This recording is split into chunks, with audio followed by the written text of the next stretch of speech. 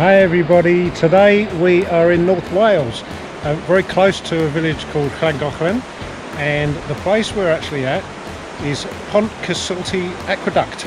Karen's going to tell us a few of the facts and figures about it, aren't you? Yes, if you can see it in the background, it was designed by Thomas Telford, and it took 10 years to build, 1795 to 1805. It's made of stone and steel.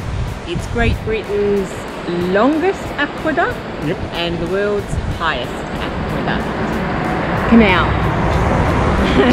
So it's the world's highest navigable aqueduct.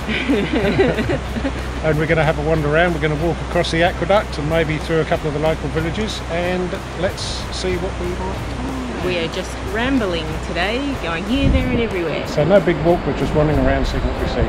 If you like what you see, please feel free to like and subscribe and see what else we get up to. Bye!